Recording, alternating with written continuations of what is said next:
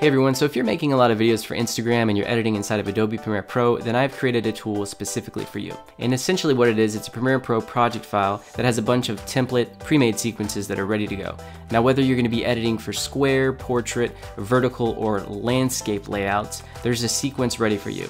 Now it's really simple. All you got to do is bring your footage into one of these sequences, resize, reposition, edit how you want, and then it's ready to export. But the real beauty is you're going to see how everything's positioned before you export, so it's going to make editing very, very easy. It's available for $10 on my website at boonlowsvideo.com/shop. So now I'm going to open up the project, show you what it looks like, and I'm going to show you how you can use it. This is what the product will look like. You essentially have the two project files here, one for CS6 and one for the latest version of Premiere Pro. When you open that up, you have 4 folders here, and these are for all the different layouts. And if you open these up, there's essentially 3 versions for each format or each layout. And it just all depends on the frame rate you're using. So there's 3 different options. You have 2997, 25, and 24. So let's say that I want to use one of these. So I have some footage in here, and this is just of a baby eating some vegetables. He's very pissed off. So let's say we want to put this on Instagram, but we don't want to do it in landscape. We want to do it in square. So I'm going to go over here to the 1x1 square. And if I look at the footage, this was shot in 30 frames per second. So I'm going to go ahead and open up this 30 frames per second sequence. You can see here it's set to square. Now I can go ahead and bring this footage in. And now you want to be careful with this because it's telling you it's a clip mismatch warning. It says the clip does not match the sequence's settings. Change sequence to match the clip settings. That's definitely what we do not want to do. So I'm going to say keep existing settings. And there was actually a little button on there that said always ask. You can deselect that. Now this footage, if you look at it again, is actually shot in 4K. So it's quite big. So I'm going to go over here and I'm going to go to Effect Controls. If you can't see it, go to Window, Effect Controls.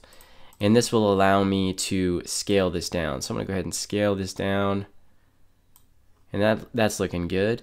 Now let me go ahead and play this back. Are you ready to eat your vegetables? They're right here. Are you ready? Okay, let's do it. Let's take some vegetables here. Mama says you have to eat it every day, so that's okay. Now let's just cut it right there. Let's say I want to cut it there. So I'm going to grab my razor blade tool, cut it there. And we want to trim out some of the beginning here. Are you ready to eat your veg? Right there. Now the cool thing about this is, once again, I can see it. You know, I can see what it's going to look like. I don't have to wonder like, hey, is part of my clip going to be cut off when I, crop it to square? And if I had something on the side of the frame here, I could simply go over to position and drag the position, move it around like this if I want to. And I can also, I can cut this up and reposition individual clips. So it's pretty cool. And now I can go ahead and when I export this out, I'm going to go ahead and hit Command M. Now you want your format set to H.264, and then you want to have the preset match source. There's 2 available. You can do high bit rate or medium bit rate. And since I'm going to be uploading this, I want to keep it at medium bit rate. It's the difference in quality is kind of, you can't really tell that much. I'm going to go ahead and rename this. Call it Eating Vegetables.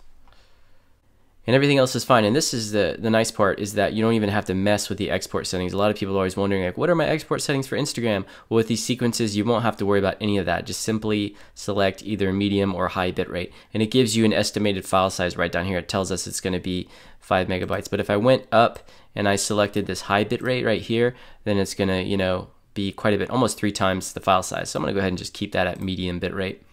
And I'm going to go ahead and export this. Okay, so I got my file exported out in the square format. It's ready to go. It's ready for Instagram. So to get it from my desktop to my mobile device to upload to Instagram, I'm going to create a folder inside of Google Drive, drag it over, upload it to Google Drive, and then use my Google Drive app on my phone to upload to Instagram from there. You can also use Dropbox to accomplish this, or if you're on an iPhone, you can use Apple's AirDrop feature. Now I wanted to show you one more thing. Here I went ahead and started a new project. And this might be a smarter way to work. You don't want to have to open up that Instagram sequences project every time, and you don't want to mess with those original sequence files and mess them up. So a great way to do that is to actually import those in. So I can import either the entire project or the individual sequences. So all I got to do is double click in my project panel here, and then I can select the Instagram sequences project. select import, and then here this import project dialog box is going to give me a couple options. As I said before, I can import one of those individual sequences, or I can import the entire project. So I'm going to go ahead and import that entire project, and there, voila, all of these sequences are here and ready and available to use. And that's probably really the best workflow, is you want to import this project into your original project as compared to opening the Instagram sequences project. All right, so there you have it, really cool product, Instagram sequences. Really going to speed up your workflow if you're creating a lot of videos for Instagram and you're using Adobe Premiere Pro. And once again, you can pick it up for $10. Just head over to my website, boonthosvideo.com/shop.